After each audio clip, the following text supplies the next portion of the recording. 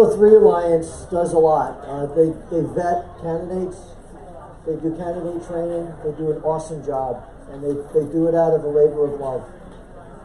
All right, so now I want to introduce a good friend of mine, Skip Murphy. He's the co-founder of the GraniteGrok, one of the only places in America you can get real news. Dominating the political bandwidth of New Hampshire.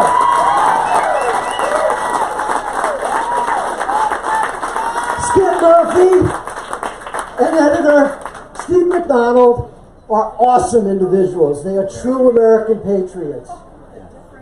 It is an honor that they have allowed me to write on their site, to share my thoughts and concerns, which hopefully many of you have read. It is with extreme honor and pleasure that I am about to present to Skip Murphy and Steve McDonald, who's not here. I have one in the box. An award for Skip Murphy, GraniteGrok, for your dedication to reporting the truth since 2006.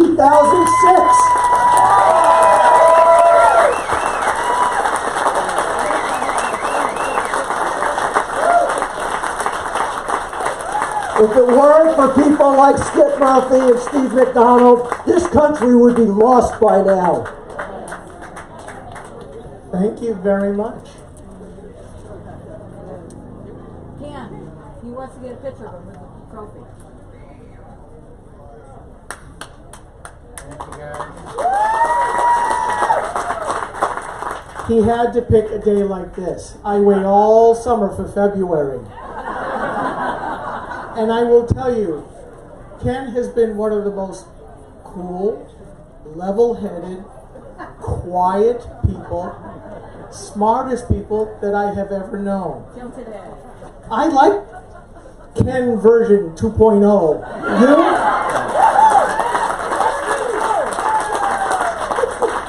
You knew what was coming. The bigger the government, the smaller the citizen. The bigger the government, the smaller the citizen. Come on. It's hot, but you can say it louder. The bigger the government, the smaller the citizen. So what are you going to do about it? A lot of you, and I am excited to see the level of activism in New Hampshire climbing like a rocket. We have been around, as Ken said, since 2006, and it started off as a hobby. It went to something more serious, and now it's gone to an obsession. We fight for freedom and liberty using the printed word. That is our mission. The second thing we try to do, based on the U.S. and New Hampshire Constitution, is to annoy people that aren't. You people are the third thing. We are trying to weaponize GraniteGrok to have you folks go over that tipping edge and to say, I'm not sitting on the couch anymore. Give yourselves a round of applause, folks, because I'm seeing a lot of you doing that. But the work is not done. We are at a tipping point, and it's very close to that edge. Only by the work of ordinary folks like you who finally said, I am not going to have to sit there, as Reagan said, and tell my grandchildren what I didn't do when they were trying to take freedom away from me. Here's what I did. This is the results. The bigger the government, the smaller the citizen. Just remember this, too. It works the opposite direction.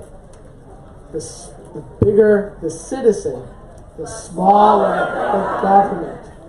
How small are you willing to make it? One person who ran for U.S. Senate years ago said, I want to tie the bureaucracy up into a burlap bag, tie a good knot on it, and throw it into the bathtub. Are you folks willing to do that, to restore our founders' vision of limited government and maximal individual liberty? In the ocean. Yeah. Thank you very much. GraniteGrok.com. Thank you.